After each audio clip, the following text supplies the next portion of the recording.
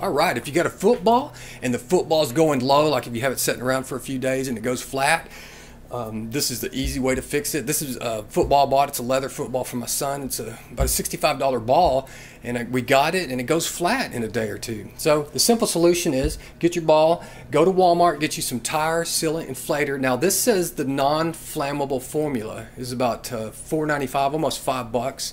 And all you do is simply let all the air out of the ball, and then take your needle, your air needle, and just screw it onto here. Let all the air out of the ball. Plug it in, and then simply, after you shake this up really good, blast it in there and then air up the ball. And once the ball's air up, go out and play it. If it's a basketball or volleyball or whatever, just prepared to go out and play with it. So once you put this in there, go out and throw it around and let it spin. And if there's a little leak somewhere, this is liquid rubber, is basically what this is, the sealant in the can for tires. And the liquid rubber will go wherever the little seams or little holes are that's coming out, and it'll seal those.